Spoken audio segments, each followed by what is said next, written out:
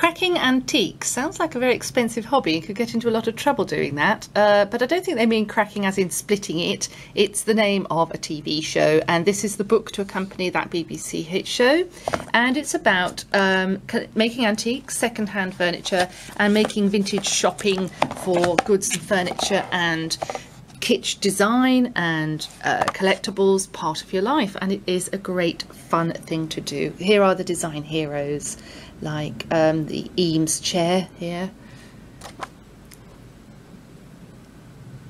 This is a typical Art Deco style by Joseph Lorenzel, actually, that one.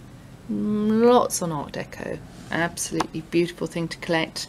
Inspirational ideas for Victoriana, Rococo,